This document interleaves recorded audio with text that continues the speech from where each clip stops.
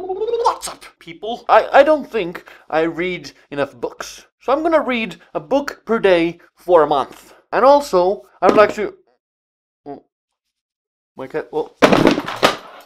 God damn it. Day number 1. I am excited! But first things first, I'm gonna need some coffee.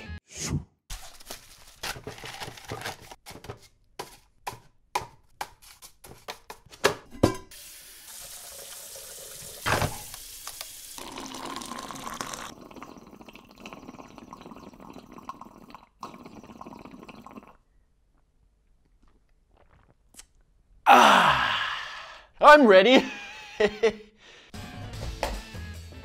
Let's do this.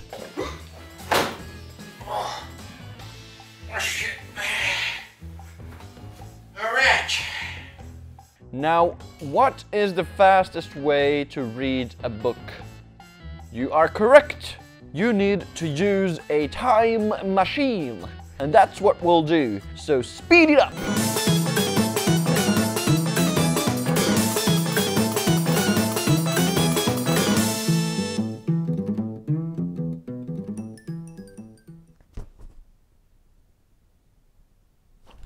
It took me 6 hours to read that first book, even though Amazon Kindle told me that it would only take 3 hours. Now that must be some sort of a record. And I really don't know how I'm gonna survive through this month. Please send help. So that's day 1. Good night. And here we go again. Wow, that took so long to focus. And speaking of focus, yesterday I had some trouble focusing, so today's main aim is to focus! Let's do it!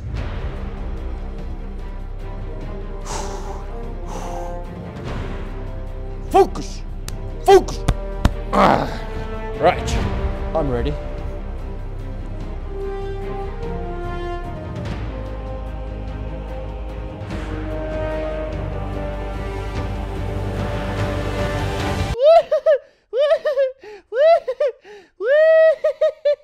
Okay, maybe I got a bit distracted, just a smidge.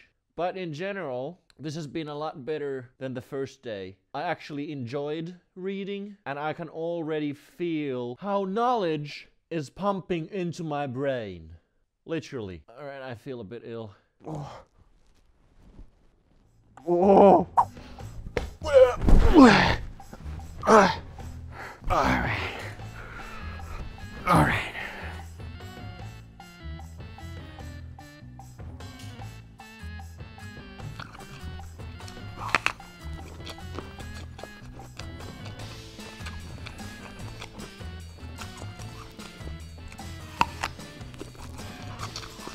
Dude! What the hell? We're trying to read here.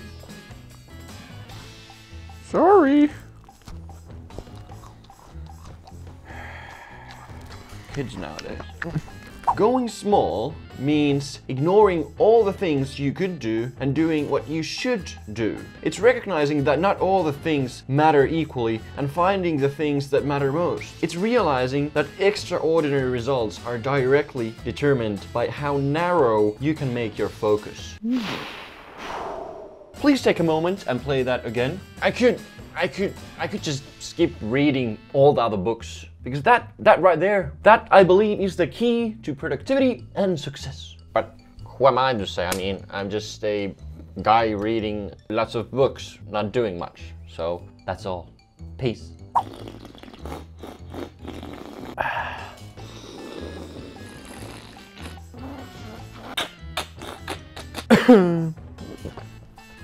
Life without coffee is not a life worth living. Finnish proverb.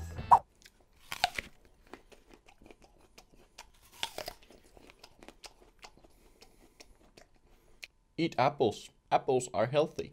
Right. Week 1 behind, here are some thoughts. I can find the main ideas from the book a lot faster. I now recognize the parts and patterns that are not useful for me, and I have the courage to skip them. My concentration is improving, even though it might not seem like that. But spending hours on end just reading books every day forces you to stop and train those concentration muscles. And most importantly, I'm becoming an Einstein.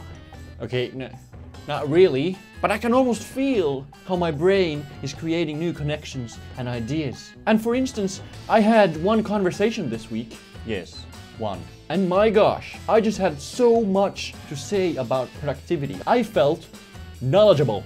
It was dope. It was dope! But I still think I need to speed up my reading somehow. So for the next week or so, I'm gonna use Kindle's Word Runner feature, which is like a speed reading thingy feature addition add-on. Word Runner. We'll start with 200 words per minute. I think I can take that. It's quite easy. Let's speed it up a bit. Let's say 300 words per minute. Okay, well I can still take it quite easily. Let's try 400. How about 500? 600. Bump it up. 900. Right. Key point I've learned in these 2 weeks is that reading should always be flexible. What that means is, first of all, you should always read books that you enjoy, because when you enjoy a book, you learn a lot faster. You're interested in that topic, which means that your brain these things here absorb the knowledge a lot faster. And a continuum from that is that always allow yourself to quit reading a book. Many of us think, like I did, that if I start reading a book, I need to finish it. Because if I'm halfway through and then I quit reading, that's just wasted time. But what I'm telling you is that let's think about it the other way around. If you now stop reading that book you're not interested in, or that you have found out to be rather boring, like really boring, if you quit reading that book, you have more time to read books that you enjoy. A simple twist, you see. So, right. It takes so much more time to read an actual book compared to ebooks. Like I've spent countless hours on this book. I think I've spent like 8 hours reading this book and I'm still not finished. With ebooks, it usually took me 6 hours to read a book. With actual books, it's taking a lot longer. Of course, these real books have their benefits. It's easier to go back and forth between pages. You can make notes in the margins. And some of us might like the feel of the paper.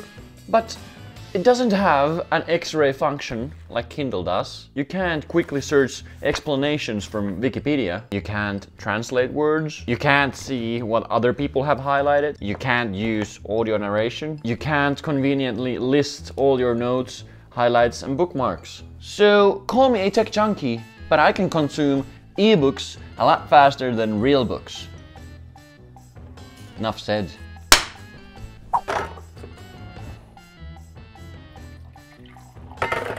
So yesterday I had to make perhaps the toughest decision in my life thus far. I had to decide between reading a book or going out with my friends, consuming bucket loads of alcohol and having absurdly amazing time.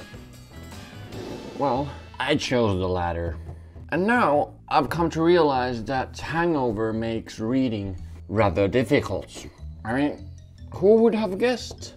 Moreover, the stress is accumulating because I looked at my reading list and I've skipped quite many days, which means that I need to read 10 books in the next 5 days. I need more coffee.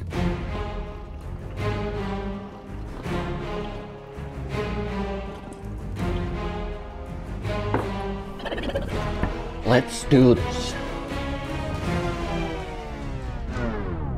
Send help, please.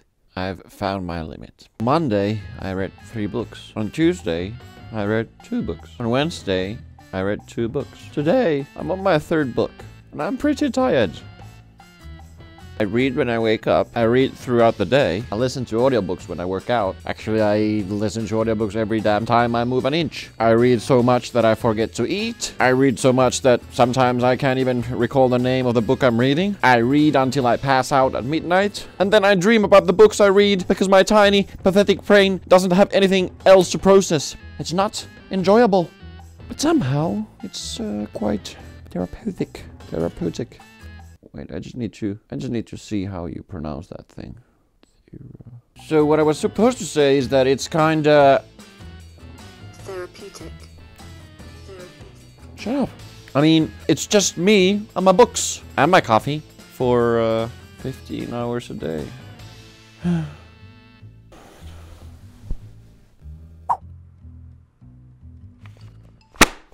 I'm done! I'm done!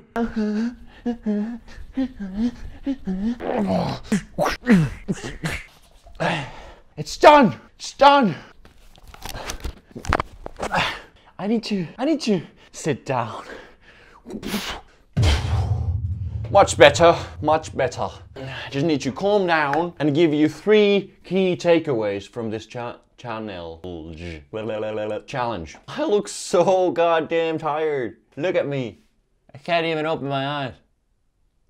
Yeah, so key takeaway number 1. The fastest way to consume a book is to use ebooks and audio narrations. You also need to learn different reading strategies like predicting, skimming, scanning, and then active reading. You should use highlights and notes. You need to block out all distractions, and then afterwards you need to summarize what you've learned from that book. Key takeaway number 2. A book a day is way too much. It creates unnecessary stress and it just makes it harder to enjoy reading. Duh! Johnny, did it take you a month to realize that?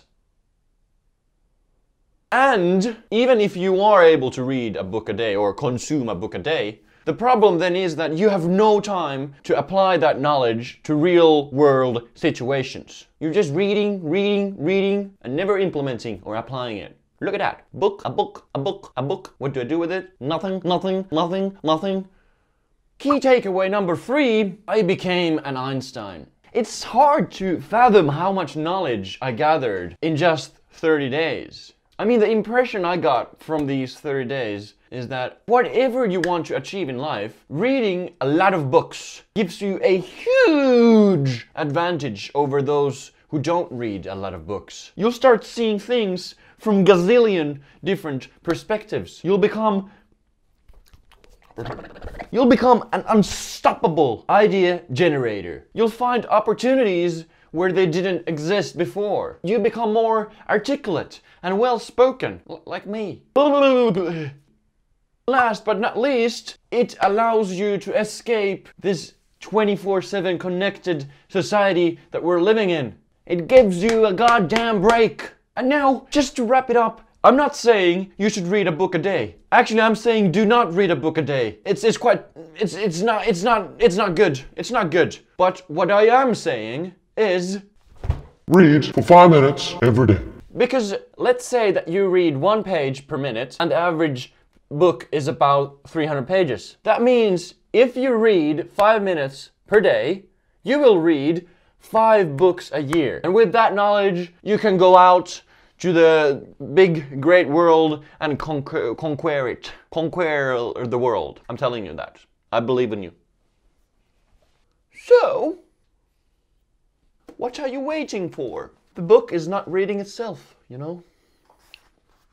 And that subscribe button is not clicking itself, you know? So clever.